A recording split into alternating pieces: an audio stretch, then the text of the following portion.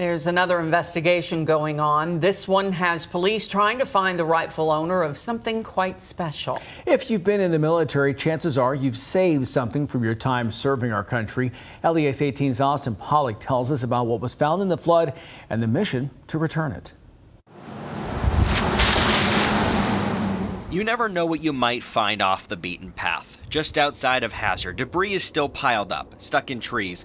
Belongings once in a home, now without a home, resting on the bank of Troublesome Creek. Well, it was brought in from the floodwaters, so yeah, first time we're laying eyes on it, just checking it out. This military uniform was found in that area. Torn, ripped, clearly had gone through something.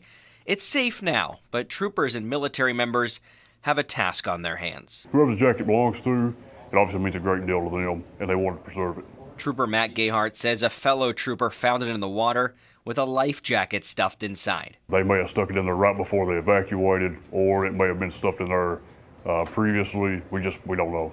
Turns out there's a lot nobody really knows, with this mystery offering few clues. We don't really know where to start, so we're just doing the best we can to try to track down those owners. Man, that could be the name right there. We asked Sergeant First Class Randy Parton to take a look and see if anything stands out that might provide more answers. You can see whoever this jacket belonged to. It's a Class A green top.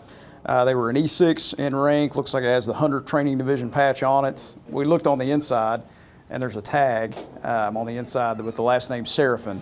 It looks like a last name, something they've stapled on the inside, and has a last four on the back as well. Someone was proud of their service or their loved one's service.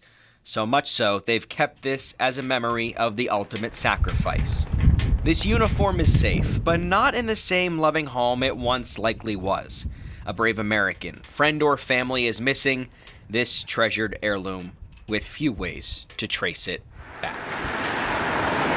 In Perry County, Austin Pollock, LEX 18 News.